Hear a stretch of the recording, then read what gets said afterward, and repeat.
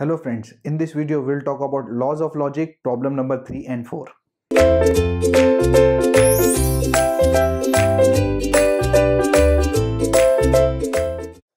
Welcome back friends. In the last video we discussed what are the different laws of logic and we discussed problem number 1 and 2. Now let's move on. Let us discuss 3 and 4. Again the procedure is same. You just need to implement this formula to get the result. Here we need to prove that two statements are tautology. So what is the condition for tautology? It should be true statement. This we have already done by using truth table. This is one more method. So if it is mentioned in the exam, laws of logic, then you have to go with this method. If it is not given, you can go ahead with the truth table method. So let us move on and discuss the problem number 3. So this is my first problem. First of all, your first step should be whenever we get a problem, first of all check whether there is an implication or not. If there is implication, always replace with the P implies Q with the negation P or Q. So this is your first step. Always check whether there is implication in the problem or not. Or you can say double implication is also allowed. That is P double implies Q. So if P double implies Q, what is the formula? Negation of P or Q and negation of Q or P. So always check implication or double implication. That is equivalence, whether they are present in the problem or not. So whenever we get that, first of all, your step number 1 will be to replace implication with negation P or Q. So let us replace this. And if you observe this problem, both the problems are exactly same. Not exactly same, they are similar problems. So I'll solve problem number 3 for you and I'll recommend problem number solve. You try by yourself. So let us move on. First of all, let us replace this P implies Q is what? Negation of the first term or second term. Negation of the first term or second term. So this will be negation of P or Q.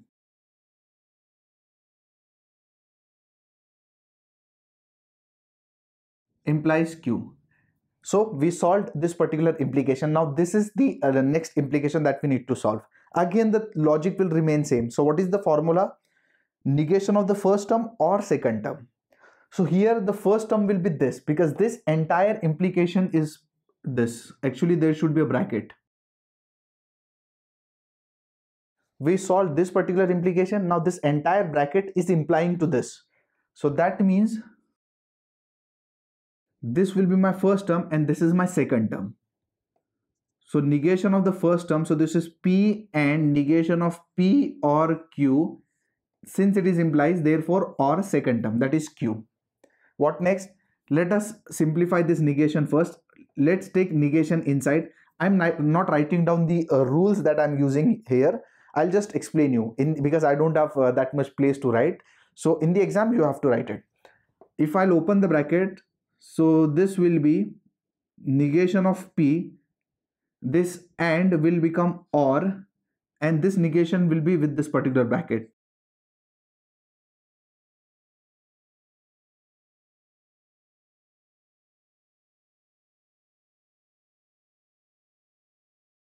Negation of P and will become or, and negation will be with this particular bracket. Sorry, I forgot to write negation P. What next? Let's take this negation inside. So this is negation P, or if you take this negation inside, this will become negation of negation P. That is what double negation. So negation of negation P means what? P. This negation will goes inside and this or will become and this will become negation Q. So this will be in one bracket or Q. What next? Now inside this bracket, if you observe, this is or and this is and. That means the sign is different. So either absorption law or distributive law. But if you observe all the terms are different, therefore we'll go ahead with the distributive law. If two terms are same, then we'll go with the absorption law. Since all the terms are different, we're going to apply distributive law. Please write it down, distributive law here. So this will be negation of P or P. This sign in between, negation of P or negation of Q, and finally we have Q here. What next? Negation of P or P. So what is that value? It is or. When it will be false? If both are false. But obviously if one is false, the other is true. That means this value will be true. So this is true, and negation of P or negation of Q or Q, and obviously whatever will be the value of this particular expression, that will be your result, because for and to be true, both should be true. So if it is true, then it is true. The statement is true. If it is false, the statement is false. That means this will be equal to negation of P or negation of Q. And all the rules are written here. So please refer it properly. Negate or Q. What next? Now we can apply associative law. Since all the signs are same, see here. Since the signs are same, we can apply associative law and we can take these two terms together. Because see, the signs are same. So you can take these two terms together. Negation of Q or Q. So negation of P or, what do you mean by negation of Q or Q? Both are of opposite sign. That means it has to be true, because or to be false, both has to be false. So it has to be true. And negation of P or true. Obviously it has to be false. Obviously it has to be true. Why true? Because it is or, and when or is false, if both are false. This is true, so it has to be true. See, this is the law we are talking about. That is domination law. So since the statement has true value, therefore it is tautology. Now if you see this example, this is exactly similar with a few more extra negations.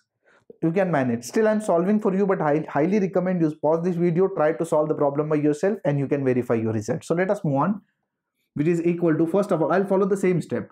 First of all, we'll solve this particular implication. So this will be negation of Q or negation of the first term or second term. So this will be in bracket, implies negation of P. What next? Let's solve this particular implication. For solving this, I'm going to consider this as one term and this is my second term. So that means negation of the first term. So it has to be negation of this particular bracket or second term. Second term is already negation P. So I'm going to write it down as it is.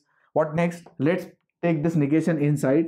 So this will become Q, because negation of negation Q, that is double negation, will cancel each other. This will be Q. This and will become or. Negation of P or Q or negation of P. What next? We're going to apply this. We can apply here. We need to further simplify this. So this negation will go inside. We need to simplify it. So this is Q or. If it goes inside, this will become negation of negation, that is P. This or will become and. This is negation of Q, and this is in one bracket or negation of P. What next? We can apply distributive law here, because the signs are different and all the terms are different. So therefore it will be Q or P, this sign in between, and Q or negation of Q or negation of P. What next? Q or negation of Q is what? True, because or to be false, both has to be false. If one is false, the other has to be true, because it's a complement. So in short, Q or P and true or negation P. So what is this expression? Its value depends upon this. If it is true, the answer is true. If it is false, the answer is false. Therefore the answer will be Q or P or negation P. Again, since the sign is same, both are or, you can apply associative law. So we can take these two terms in one bracket, exactly same steps. What about this P or negation of P? It has to be true, because or to be false, both has to be false. One is true, other is false. Therefore it's true. And Q or true will be true, because for or to be false, both should be false. If one is true, the answer is true. Our aim is to prove it is a tautology, and we proved it successfully. I hope you are getting how to implement these laws. If you are still not comfortable, don't worry, we'll be solving few more examples on that. Thank you for watching this video. We're done with it. Take care.